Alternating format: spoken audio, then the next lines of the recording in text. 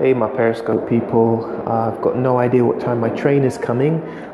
Those of you who are Londoners, you know that I'm probably in, look at that, I'm in a waiting room, which is all good. Hello, Ayazin and Wolf, whatever. What's up? So here I am. I'm at Finchley Road train station, just waiting for my train at 7 minutes to, it's a 7-minute journey to, hello Sean, it's a 7-minute journey to getting to Wembley Park train station. No idea what time my train is coming, that's irrelevant. Hello Izzy, hey Sean. And really, it's a real quick one, because I don't know what time this train's coming. How many times have I said that now? What time is my train coming? Probably missed 1 or 2 trains, because I want to talk about this. Now, when someone has an issue or a problem or whatever, usually they focus right on that problem, okay? But what we tend to forget is that our life is made up of different parts, okay? For example, we have work, we have relationships, we have our health, we have activities, whatever, hobbies, all kinds of stuff. So we've got some trainage going on here. Excuse the noise. Okay. Congratulations on passing your driving test today. That's a big one. Well done. Now, what I'm saying really is how we have to remember that although there may be a challenge in one area of our life, there's other areas as well that we could focus on. So let's say we're having a really challenging time in our job and in our career. What we could pay attention to is maybe our health.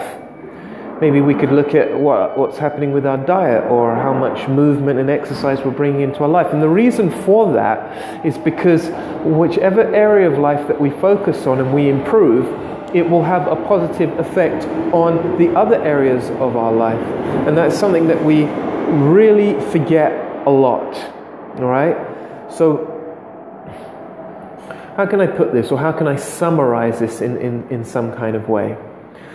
I think if we're trying to change something in our situation, don't just isolate that one area. So I work with people a lot in helping them to improve their creative life. But very often what that means is we have to have a little bit of conversation and discussion about another part of their life. Maybe their social life is lacking and they're not associating with the right types of people enough, which is therefore having a negative effect on their creative life. And there's so many different ways that you could look at that. So think of your life. Okay, yeah, thanks for sharing that, Izzy. Look at your life and just split it up into, let's say, 5 or 6 different areas, and think about which of those areas of your life are successful or you're doing well in, and which areas you're lacking in. And maybe the areas that you're lacking in, work on those, try to improve those, but also pay attention to the areas where you're doing well, or maybe the areas of your life where it's easiest to improve. So for example, for me, the easiest area for me to improve is with anything that's to do with activity, because I love sport, I love movement, I love running, I love yoga, all that kind of stuff. And when I am feeling more energized, I'm able to approach my work, I'm able to approach my business in a positive way. I don't know if video games comes into this, Izzy. Maybe you need to think about spending less time on video games. Yeah, maybe that's a little bit harsh. Hello, King Hypes. Anyway, that was my quick one. The train will be coming soon. And thank you for the hearts. I really appreciate the hearts. Where are you from, Izzy? King Hypes? Yo. So yeah, you'll have to watch the replay, folks, if you didn't catch that. Segment your life. Coventry, oh nice. I've been up there a couple of times. I'm very well, thanks. Segment your life. Look at the different areas.